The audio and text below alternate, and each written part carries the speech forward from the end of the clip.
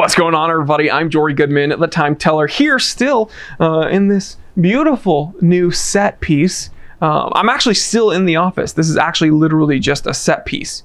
We've moved in a bunch of plants. We've taken the roof off the office, and yeah, we're just balling here at the Time Teller channel. I'm just kidding, guys. I'm in my backyard because they're doing construction in the office, and I don't want to be filming in the epicenter of where all the construction's going on. So just bear with me. We should be done hopefully here in like the next week or so.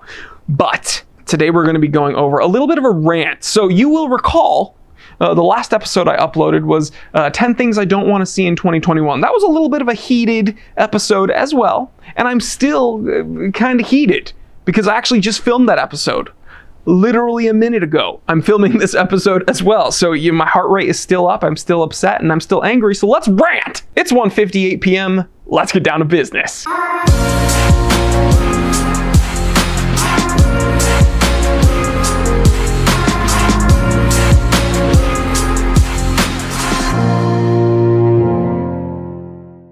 Oh, God, I love my viewers, guys, and I love my followers over on Instagram because you guys give me the funniest tips about watches that I need to rant about, watchmakers that I need to rant about, and I use watchmaker very loosely because a lot of these companies, they're not really producing these watches. They're just copies, rip-offs, carbon copies, replicas, just terrible, overpriced garbage. So shout out to one of my viewers who sent me an item from the company Buck Mason. Now, I've never heard of them. Seems like a lot of their items are fairly pricey. Let's take a look at their gift guide. Oh yeah, they have vintage thermal surplus tee for $62. So if you want like a vintage surplus t-shirt, oh, don't go to your local surplus store where you can find like a bin of them for $5 a pop. No, no, no. Buy it from Buck Mason, the Trench Venice wash for $62. Gosh. Or how about a hoodie? You guys like hoodies, right? It's getting chilly here. Anytime it drops below like 75 degrees in Los Angeles, I freak out. Okay, so I'm wearing a hoodie right now. I think it's like 70 degrees outside. But what about like an $85 hoodie? How about that? Well, you want to spend 85 bucks on a hoodie? Well, Buck Mason's got you then. You got 85 bucks burning a hole in your pocket. Go for it. And guys, you know I love jeans. I'm wearing jeans right now. I don't know what you can see, but yeah. Oh yeah. Oh, I almost fell off my chair. I'm just a Levi's guy. You know, I'm a simple man, okay? A hoodie, I got some denim on, a big deal. I've been known to wear Red Wings as well, and I think that during my live streams when I talk about Red Wing boots, I'm a big fan of Red Wing. People think I'm also like one of these denim snobs. I don't know anything about other materials. Like Red Wing, they have good leather. They make a really nice boot. I have, I think, like 4 or 5 pairs. I'll probably have them for the rest of my life because they're constructed so nicely. And I know a little bit about leather because of watch straps. I know what I like. I know what I don't like, but I'm not like some craftsman. I'm not a cobbler. I'm not a strap maker. I'm not a leather worker.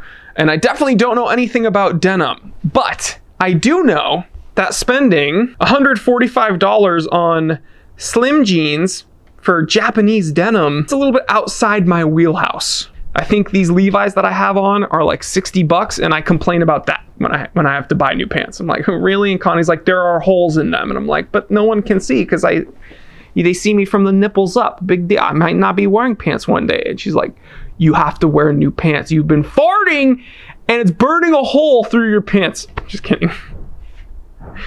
Vulgar jokes. My mom's gonna be so proud of me when she sees this episode. And guys, listen, there's nothing more enjoyable than that whole trucker aesthetic. You know, truckers, they're cool, tough men. They're laid back, they're casual. And I think my favorite thing about truckers is how they wear like $500 jackets. I mean, according to Buck Mason, they do. Their full grain trucker jacket is $495. Truckers are balling, dude. But okay, I know you guys are like, get to the point. Why are you complaining about expensive apparel? Big deal. Well, Buck Mason also has a watch. Now, I wouldn't really consider them a watchmaker because, you know, we've just taken a look at all their other things that they sell. They sell an SKX. What's worse though, is that it's just an SKX homage. And this has taken the place of where the SKX was because, again, you know, the 5KX, SKX got bumped off, and now we have the Buck Mason. So the SKX is off the table. If you want something that looks like the SKX, you can either choose the 5KX or this Buck Mason. I'm going to keep repeating it. The 5KX or the Buck Mason. Now, Gato, throw the prices up beneath them. Now you see why I'm gonna get angry. Now I'm gonna get angry. $895 for an homage of a $200 watch. Wow. Now, to add to the pomposity of this watch, it's known as the Mulholland Explorer. Now, for those of you who aren't from Southern California, Mulholland is a very famous road, okay? I enjoy driving my cars down Mulholland. It's very scenic and it's very fun driving through the canyon and so on and so forth. Very hoity-toity, very Los Angeles. The Mulholland Explorer. I keep wanting to gag. Do you know why? Because I saw the spec sheet. 7S26 movement, baby. Woo!